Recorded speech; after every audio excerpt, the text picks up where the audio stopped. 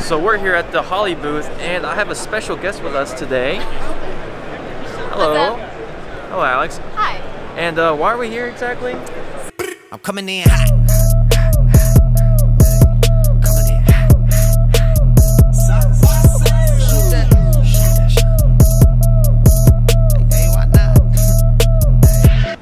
Alright, so now we're going to be kind of talking to Battle of the Builders Young Gun Top 10s and just do a little one-on-one chit-chat and figure out like where their inspirations came from, how they got about starting this build. Congratulations, buddy. Thank you. What's going on, Zach? Chris, Trisha, pleasure, man. Congratulations. Zach was one of the top 10 Young Gun builders. Zach, the car behind us, just remind us again the car that's right behind you. Yeah, it's a 31 Ford Model A. How does it feel to be in the top 10s, Battle of the Builders, SEMA Young Guns competition so far?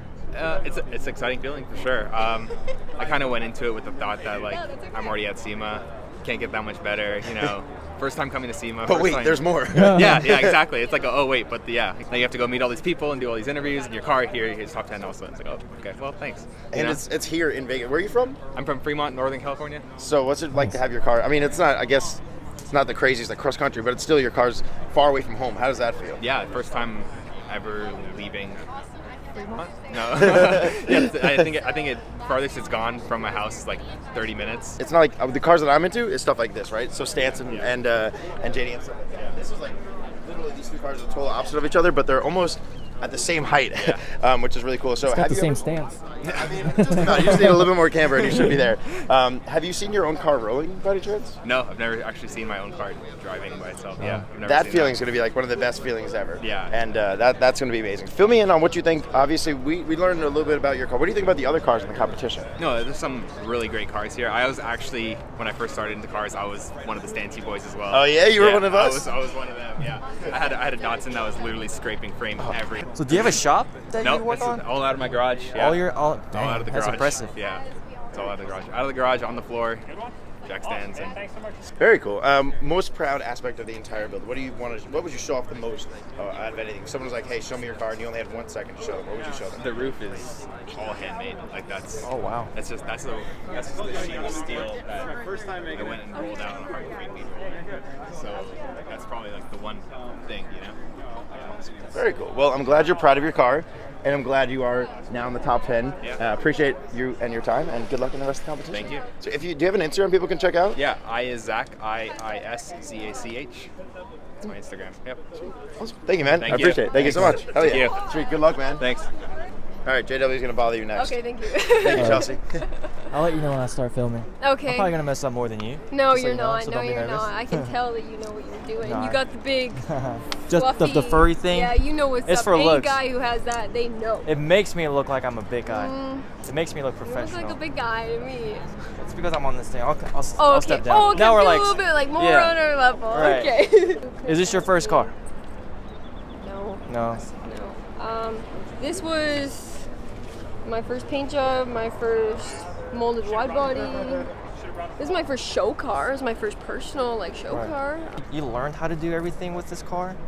Yeah, this Like was the car that I paints. learned on. You serious? Yeah. Wow. Yeah. I wish I could paint like this on my first try. What? I went through some struggles. I went through struggles. I did this in a garage too. That's impressive. Yeah, a lot of wet sanding. A lot of wet sanding, a lot of respraying. Really learning along the way. So this is really cool because I actually want to learn how to start painting my own stuff. Okay, yeah. Like more like mirrors. I'm gonna start with like mirrors and stuff and like maybe Yeah, headlights. absolutely. No, and that's a great place to start is little pieces and build on it. Learn how to get product to lie down and atomize on something flat, you know, and then start to move on to taking a flat piece and then kind of tilting it up, you know, and then all of a sudden going to a vertical, and that's how I started to learn. I wish I got to take a little bit more time to do that, but you know, it doesn't always work like that. So what kind of car did you have before this one? That's actually a good question. Yeah? I started out with 1997 Corolla. Really? Yes, it was. I am very blessed. My grandparents gave it to me. It was a gift for getting my license. In Canada, we call it like an N. But yeah, and then I had that. Unfortunately, that. Rest in peace, the Corolla.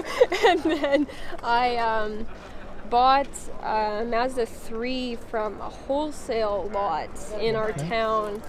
and it was, I think, $1,500 all in with tax. So then I fixed that up. Not really fixed, you know, but like it needed some stuff. Emblems would chip and stuff, so I just kind of cleaned it up and then sold that. I think I got $3,500 for that. And with that $3,500, I bought an Acura TSX.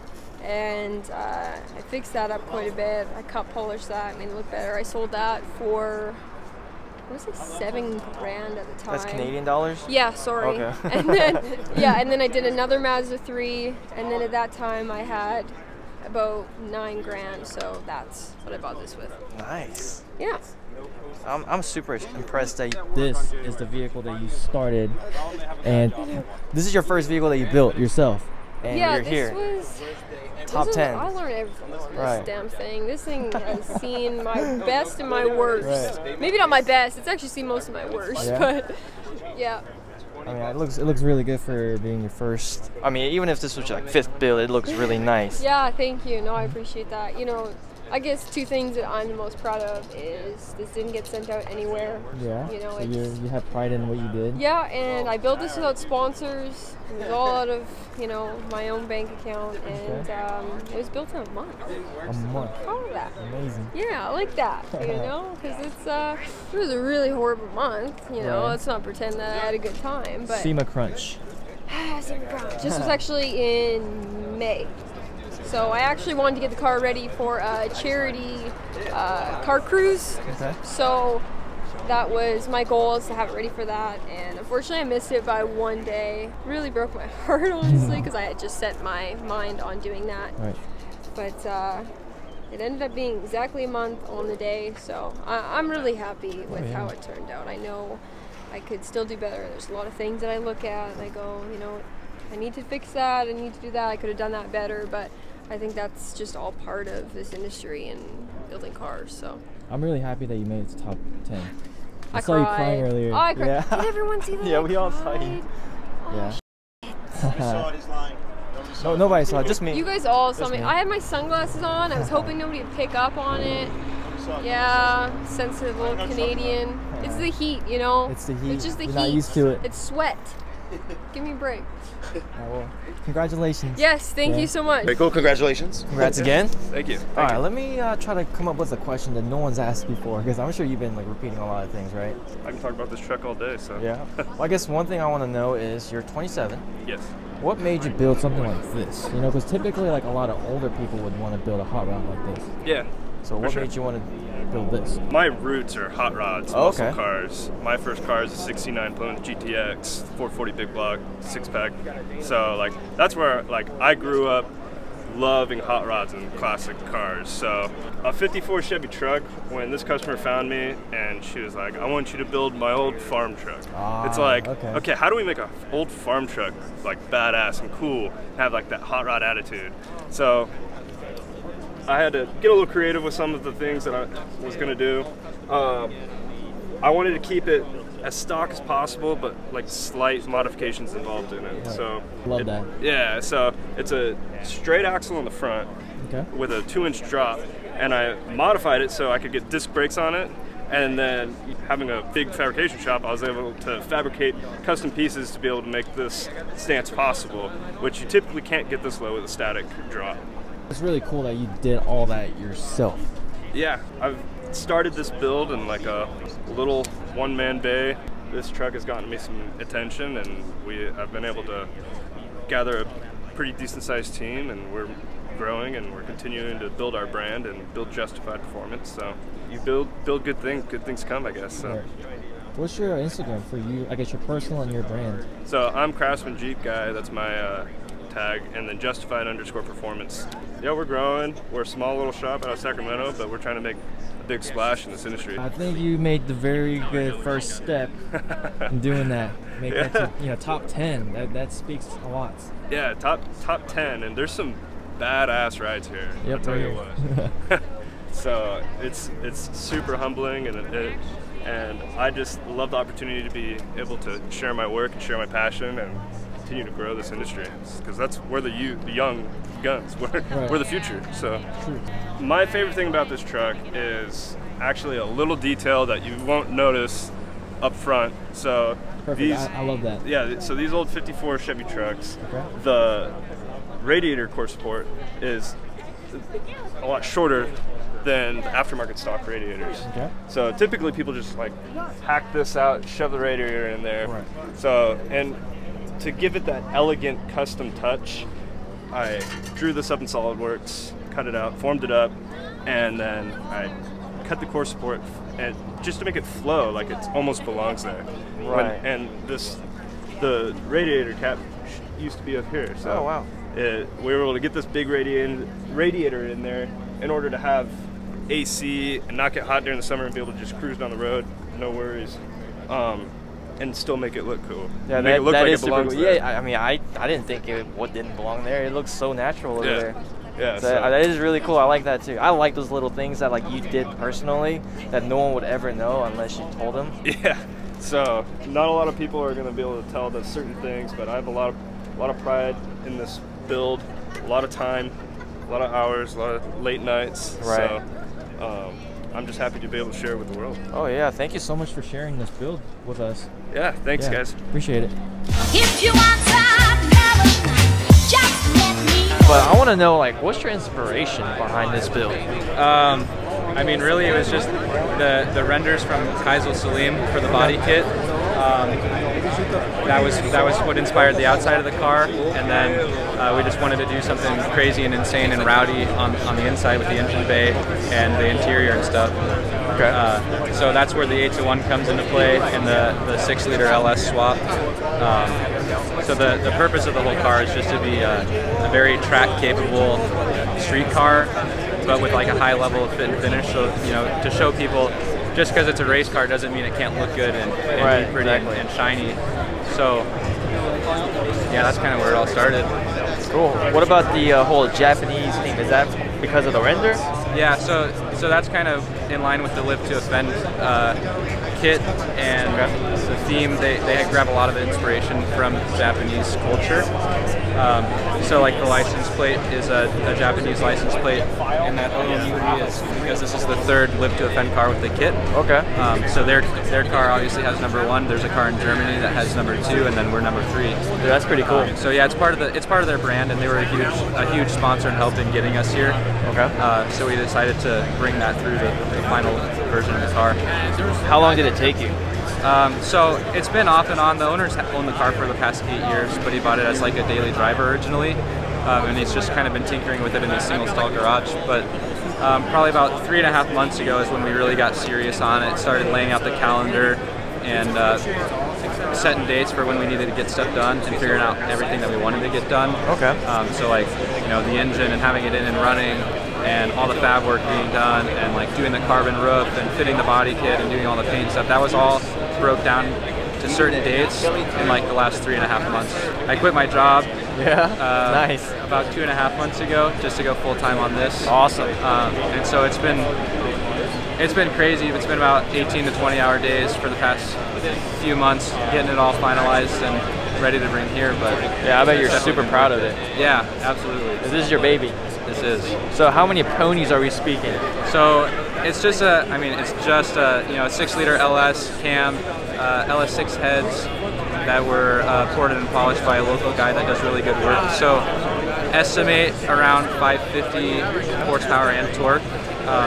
Actually, the first time we took it out for the test drive, it twisted both axles on a roll. Wow, really? I mean, it's up there for, you know, a 2,200-pound car. 500 horsepower is plenty, more than enough. Right. To put through the tires. You made the render happen. Yeah, we brought it to life. Definitely. Yeah. Cool. All right. Congratulations. Thank you. Did you build everything yourself? Yeah, basically everything but wrapped the leather on the seats. I mean, Wow. That and the upholstery guy made a couple little things, but everything other than like the interior, I did. How did you learn how to do that? My dad always welded and stuff, you know, Okay. made stuff, fabricated. We have a hot rod shop, so just, you know, been around it and just learned it, you know. I first started TIG welding, it was a little sketchy, but after that I got to like hang of it and, you know, Cool. did better. So you painted all this too? Dude, that is that was super impressive. That was the first like big full thing I painted. Like, you know, that's the biggest thing I ever painted. Wow. So was this like your first time ever painting? I've painted like, you know, always painted smaller stuff, but not Okay. like a full vehicle all at once like this. Really? Wow, it turned out really good, actually. Small parts, some are brand new parts. We have many. How many builds have you done before? Like I said, we have a shop, so, you know, we've been around a bunch of them, but this is like I would say this is my second actual build. Second actual build? Yeah. What was your first build? Actually started as this, but then it got out of hand when Oh, I yeah. couldn't daily drive it. Yeah. Then I built another truck to just drive every day. Right. But now I don't drive it anymore either. So. Okay, so is this like your daily driver or just a show truck? Strictly show truck. I don't drive it at all. Right, that's awesome. How long did it take you, this whole process? I guess start from the beginning. I'd say like 6 years, but not 6 like years? overly steady, you know, like for a while I didn't work on it, then towards the end I was really steady on it, you know. So would you say you're basically done with this truck, or you got a few more things you want to work on? I would say so. I'm pretty satisfied with it. I don't think there's anything I want to change at this point. Cool. All right, well. Appreciate it. Okay. Thanks. All right, I just finished up interviewing 5 of the top 10 Battle of the Builders Young Guns. So we're here at the Holly booth, and I have a special guest with us today. Hello. Hello, Alex. Hi. And why are we here exactly? So one, we get to be fellow judges together, but we're at the Holly booth right now by my car because it's in the Holly booth. So where is it at? It is right here in the Holly booth, right behind us. And Holly's also one of the Young Gun. They have lots and lots of parts on the Young Guns builds. So it worked out really nice. There she is. Can you do a walk around for me? Yeah. Cool. Okay. I feel so special. Oh, special. Okay, I feel special. I get to be on here. Okay, so it's got a 427 LSX twin turbo motor, 1500 horsepower at the flywheel, 1300 at the crank, through a 4L80 transmission. So it's an 850 car, cert. I've been 830s at 160 miles an hour in the quarter in it. So drove it to high school every day, built to be a street car, race car combination. So.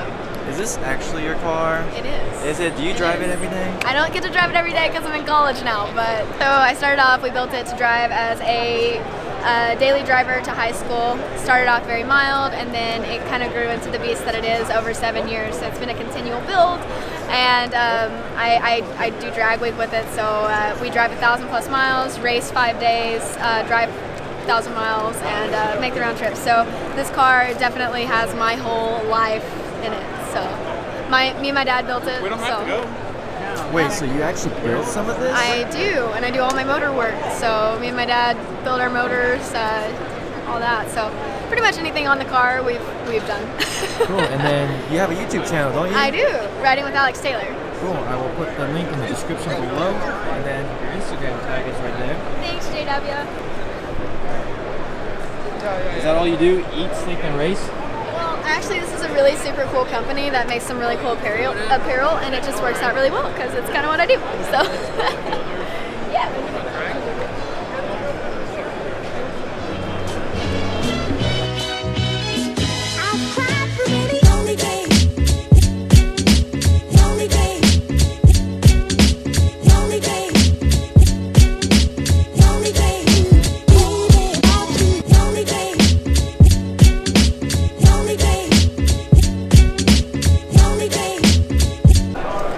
So the last stop we made was at the Holly booth, and Holly is pretty involved in sponsoring the Sema Young Guns, as well as they sponsor, as well as Alex Taylor has a lot of Holly parts on her Camaro. So while we were there, I figured we'd stop by and take a look at her Camaro too.